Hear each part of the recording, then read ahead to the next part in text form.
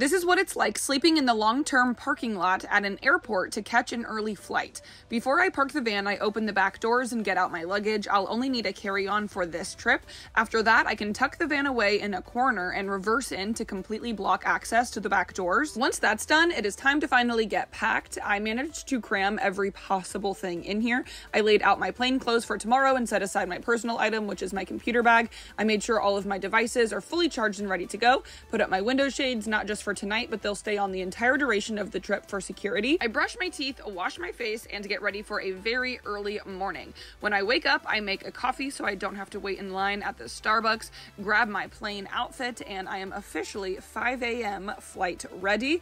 The sun is just coming up. I got all my bags out of the van, locked all of the doors, of course, closed her up, and I am off to the nearby shuttle bus where they will take me straight to the terminal, and I'll see the van in a week.